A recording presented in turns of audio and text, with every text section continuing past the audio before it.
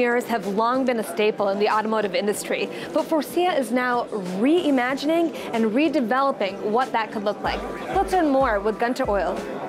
Hello, how are you? Good, thank you. Good, great. Tell me everything that we're learning here. Our e-mirror system here, which we are going to show on the CES 2020, has 3 strong benefits. It will give you more enhanced safety features.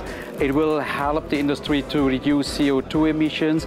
It will help to save energies.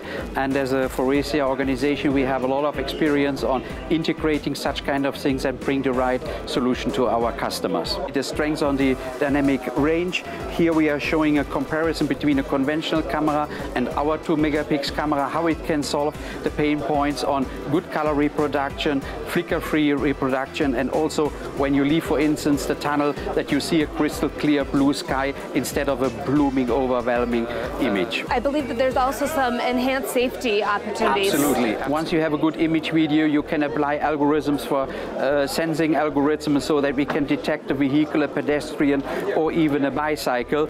We see here a typical situation. You want to leave your vehicle. You have the kids in the second row. They usually don't care when you open the doors, you know, and with our system, we will detect it. We go in, lock the door for a second when the bicycle is passing, and then we release it and you can step out safely without any problem. And it's a similar situation for parking applications, you know, typical scenario, go in a pushback into a parking lot. We will help to put guidelines into the system so that you will precisely be able to find a good parking position and have enough space to leave your car and re-enter as well. So Gunter, tell me, this is also about our CO2 reduction as well. Absolutely. If you can imagine, if we implement the system, you will replace the large track area with a smaller camera implementation, will reduce significantly the track area, and finally it contributes into emission saving, what is so important in the future. Thank you, Gunter, for telling us about the e-mirrors. Thank you very much indeed.